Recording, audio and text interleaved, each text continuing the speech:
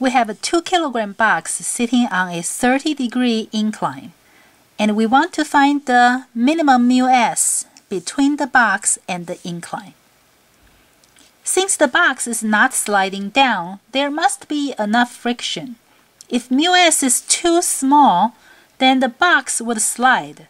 Therefore, mu(s) has to be at least a certain amount, and we are to find that minimum mu(s).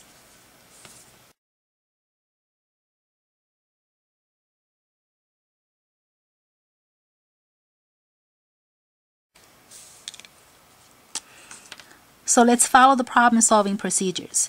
The box sits on the incline. That means the acceleration is 0. Let's draw the force diagram. There's the non-contact force, mg. So it's 20 newtons. The box is touching the incline, so you can have normal force and friction. Normal force goes that way. The box is not sliding, but it has a tendency to slide down the incline, so there is a static friction going up the incline. And we're going to use a slanted coordinate system. Along the incline is our x direction. Perpendicular to the incline is our y direction. So in this coordinate system, the mg is the slanted force. So to find the mg, the slanted force, again, we make a rectangle.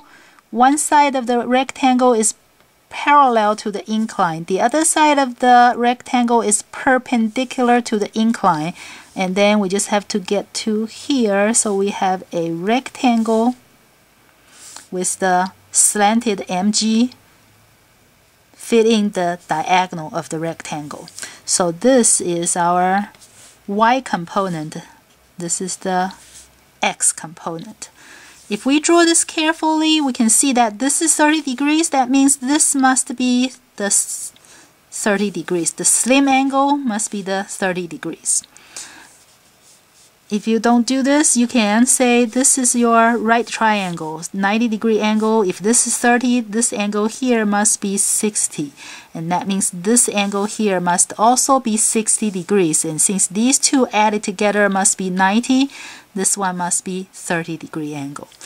The y component is adjacent to the angle, so this is mg cosine theta. mg is 20 cosine 30 degrees. This gives us 17.3.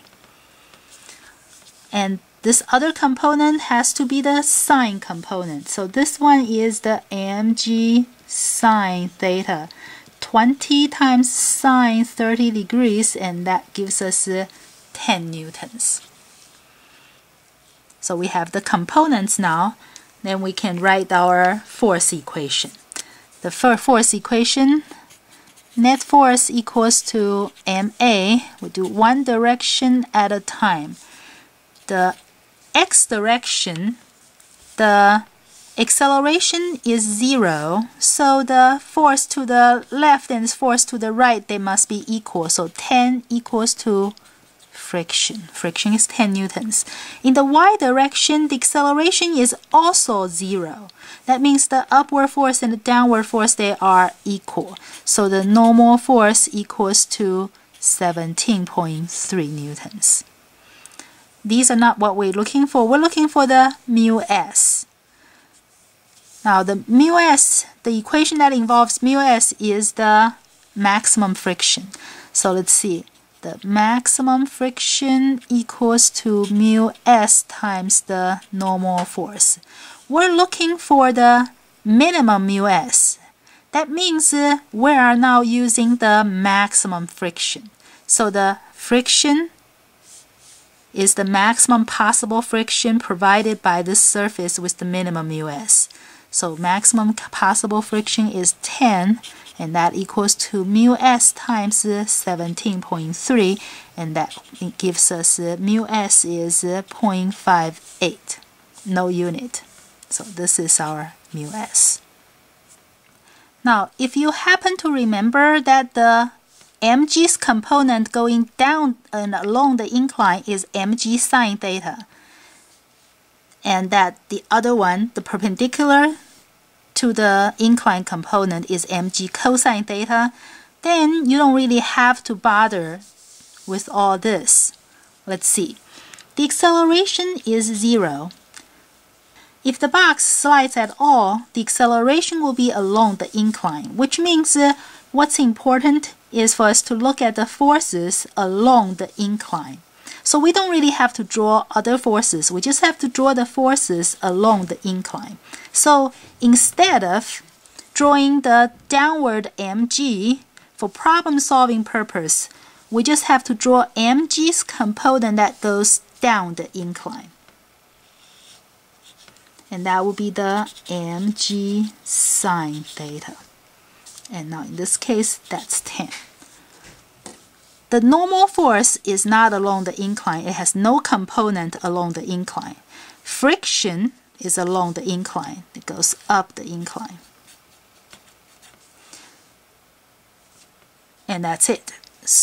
So when we write our net force equals to ma, because the acceleration is 0, the force to the left and the force to the right have to be equal. So friction must equal to 10, and then of course we also know that this is the maximum possible friction if the mu s is the minimum possible value. Then the friction must be the maximum possible value for this mu s. So this is mu s times the normal force. The maximum possible friction is 10, and that's mu s times the normal force. For a box on an incline, we know that the normal force cancels with mg's component that's perpendicular to the incline. So the normal force will be the mg cosine theta. Therefore, we will get 10 equals to mu s times the mg cosine theta is 17.3, and therefore we will get the same answer, 0.58. So this can make your process a little easier.